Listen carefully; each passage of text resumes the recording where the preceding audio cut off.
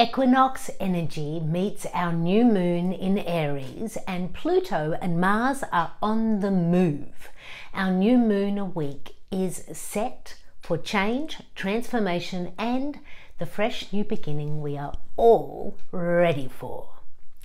Today in the Magic Circle, I'm going to be sharing with you all about that energy playing out, plus my top 3 magic moves to make this new moon week to harness that energy. And then we're going to deepen all of that with the Gaia Oracle, just giving us a little reflection how we can play in the magical playground.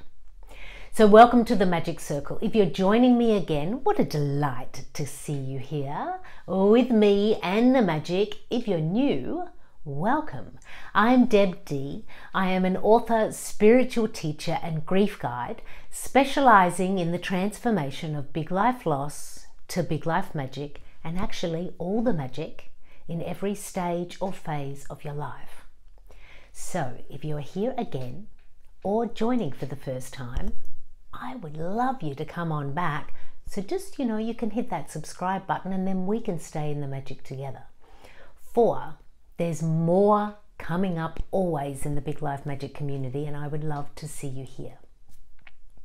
Now, as a magic weaver, one of the things I'm always tapping into is what's happening up there, because as above, so below.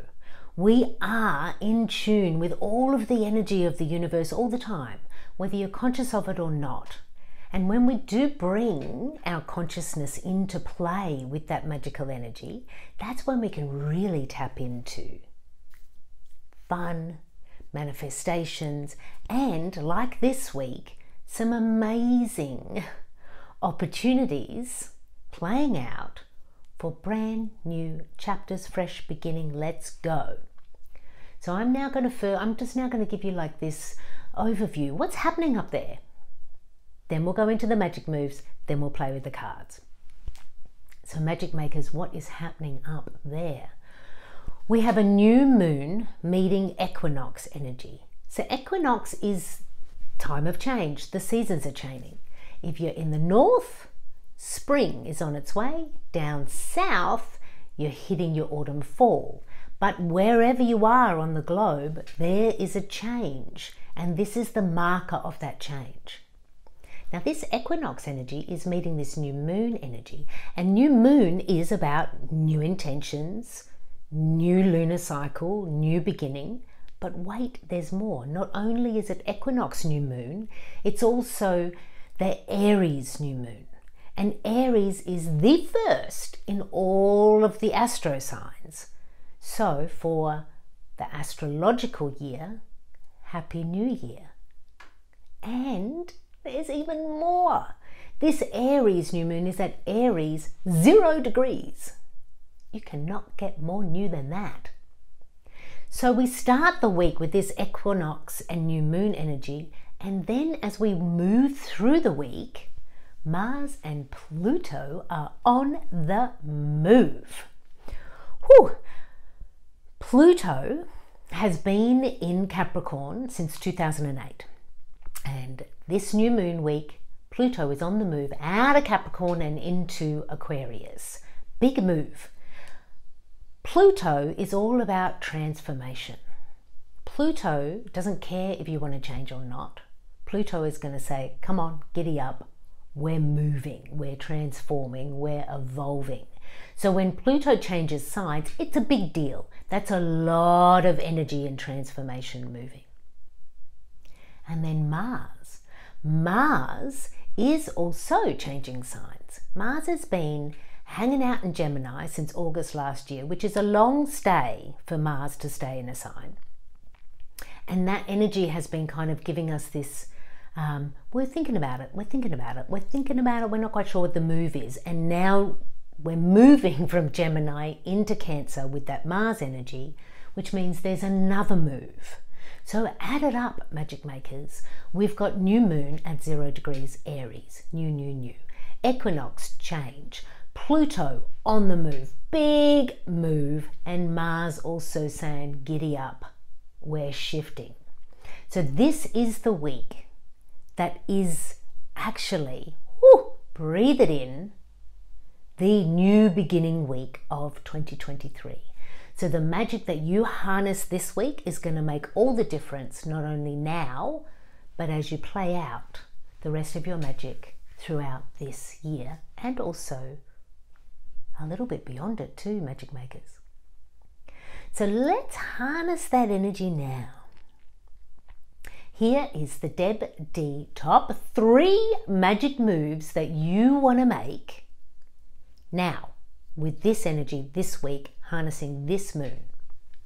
Magic move number 1. Give yourself full permission to change, transform, and begin again. And the reason I say this is working with magic makers and people transforming their loss to their magic, or people wanting to tap into a new phase in their life, what I notice in energy patterns is people want it, but then they're not quite sure. Or they want it and they're waiting for something else to set up before they'll actually shift. They want it and they don't do anything about it. This is an energy pattern which is like, I call it the beating more than one drum. Manifestation doesn't work if you're beating more than one drum. You just want to beat one drum and set that rhythm. And this week, you don't have to figure it all out with this new moon, but you are highly advised, magic maker, give yourself full permission. You don't wait for anything. You don't need to set this up before. Just breathe into whatever you want to be new in your life, whatever chapter or phase you want to move into. Give yourself full permission. I unapologetically want that. That is the drum I'm beating towards, and I'm moving in that direction. Because then you will be met by the universe there. Absolutely. You take one step, the universe takes a whole heap, and the dance begins. Moving with that drum beat, one drum. Giving yourself full permission to change, transform, and begin now. We begin there, but then we move to magic move number 2. As this is the new moon in Aries, what you can actually do with your intention is set intention for what's happening for me now in this early phase of this new beginning, which is Aries energy. And you could look at the bigger picture, for it's the astrological new year, which means you can actually set in motion now your imagination and dreaming into what is that bigger manifestation that you want. That's going to take about a year, because the universe is always helping us out. We start with Aries, which is this energy of like me, what do I want? Tapping into your fire, tapping into your warrior. And then next new moon, we move into Taurus. How am I going to ground that energy? What is practical? How am I going to take care of myself in this? And then we move into Gemini. I need to start communicating about this, and on and on and on. We move through the astrological signs. Each new moon is moving you along. So you can use this new moon as, I'm going to actually look at now and the year to come. And what do you see if you look that far, magic maker? Because this is also what I know in my work, in my own experience, and also working with a whole heap of magic makers around the world, is it takes about a year. Real transformation and change in your life takes about a year. It doesn't mean that you're not going to see anything happen within that year, but the fullness of the transformation and change takes about a year. So start now with this Aries new moon. I'm going to be doing this for myself. I'm going to be following along. You can follow with me. Subscribe, come back to the magic circle, meet me for Taurus new moon and some magic moves, and let's travel together through the year. Because I know you want something and I want you to get it. Okay, now here it is, magic move number 3. This is a doozy. When this one dropped in, when I was like intuitively checking in with this energy of this new moon equinox, all the planets on the move week, this one went, whoa, hello. When planets change signs, there's a lot of amplified energy. And we've got these two planets changing signs. When we hit equinox, that's some amplified energy.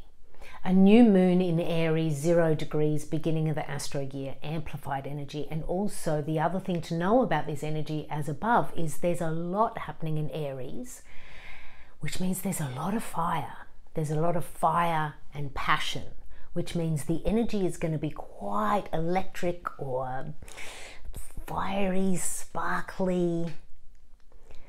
And the magic move here with all of that energy coming is to channel it with courage rather than rage. So particularly with Pluto and Mars, they can get a little bit snarky or cranky when there's a lot of energy there if it's not channeled in a productive or higher vibration way. You don't want to go to those lower vibes. So let's think about courage. Courage is courage. Look, the rage is in there, but it's got the cur. And what's the cur? Cur is the Latin word for heart. So here's the magic move. With all of this new energy coming out, and potentially some energy of frustration or rage, or like maybe you didn't get what you wanted in the last phase and you're upset it's ending, or you're feeling impatient towards what you want to happen, or someone's not listening, whatever it is, whatever that energy is for you, rather than moving towards the rage, add the heart, add the courage, tap into what's the courageous move for me, which is around your new moon intention, like what are you moving forward for yourself, but also it's about this heart magic, tuning into the heart energy now. How can I channel this passion, or if it is rage, how can I channel this rage through my heart in order for it to drive me, direct me towards something that's actually more productive for me and my energy? So tapping into courage now, not rage. Don't go raging into this new year and this new moon. Bit of heart breathing, magic makers. For it is a marathon, not a sprint. You want to be working your energy through this big changing week and into all the weeks to come as you shift closer and closer and closer, and you're there, your own big life magic. So there's my magic moves for this new moon. You're going to want to give yourself full permission.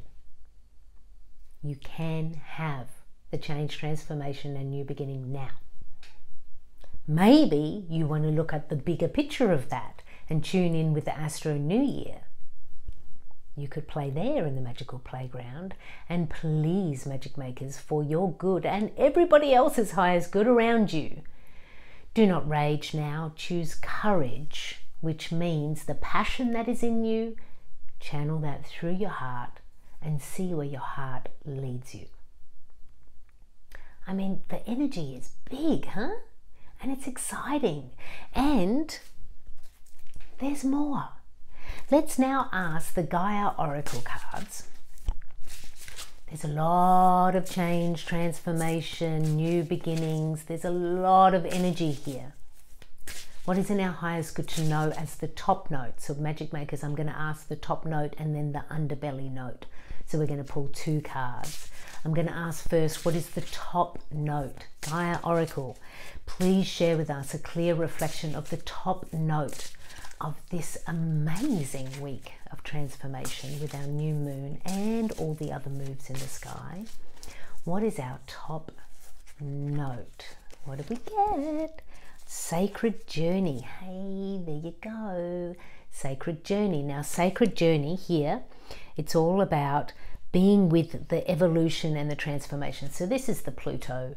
This is absolutely what I was talking about with that channeling the rage into courage. And Sacred Journey is that magic move number 2, because when we're working with the universe, with these energies, we actually move into our own sacred journey. Like there is a grand plan for all of us and for the universe and like the collective. But I want you to know this, the as above, that's only half the picture. We complete the picture. by saying yes, by tuning in, finding the yes and with the universal energies. So stepping into your sacred journey, allow yourself to actually transform and change. Be in that unapologetic, I'm just going to give myself full permission, and channel it through the heart so that you are connected to the sacred within you and the universe. What's happening now, magic makers, is not just about now. It is leading you towards and inviting you into a much bigger picture and transformation to you. So see that big in you. Big life magic. You are the magic. So that's the top note, is an invitation into the sacred journey. Yes, please. I'm here for it. But now we're going to ask the Gaia Oracle cards, what's the underbelly here? What's maybe not so obvious, or going to take a few breaths to tap into energy that's also available to us. I can feel the cards already ready, so I'm just going to go for it. What is the underbelly of this new moon week? Eternal dance. Yep, eternal dance. This card is all about, don't you go and get too rigid, my friends. What you want to do is figure out where is the flow and how can you dance with this energy that it's coming now. This is also speaking about that rage, that frustration, that fire that's coming out. If we can't find the dance moves and the flow with that, it will come out. You will say that inappropriate thing. You will start that fight. You will quit something when maybe you should have held on a little bit longer.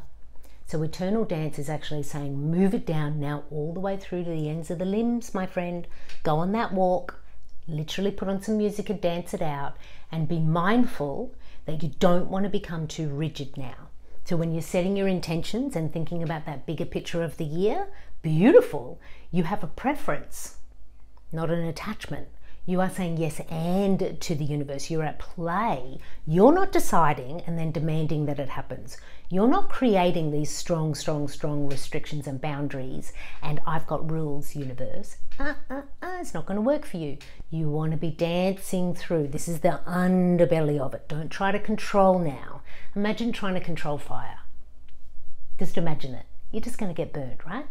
You just have to let fire do its thing, and fire itself dances, right? So dance into your beautiful new beginning for this Aries new moon, for you are on a sacred journey and you are the magic, and you can say yes and to the universe, because it's all possible once we step into let's play, universe. It's time to transform and change. All of that coming up, and there's always going to be more. I'm going to be back with more for you in our full moon. We're going to be looking at that energy, but we're not quite there yet. To help you out with this new moon equinox energy, you're going to want to tap into the equinox fresh beginning meditation that I have recorded for you, so you can tune into your sacred journey and dance with the universe. Always a pleasure to be your magical guide, my friends. I have enjoyed being with you in the magic circle. Please come back, share time with me again, comment, like, share, subscribe, do all of those magic moves so that we can hang out together next time in the magic circle. And before I leave, I just want to let you know, if you feel like you're getting lost along the way, breathe in, magic maker, and remember, it's you, my friend. It is you that is the magic. Big love.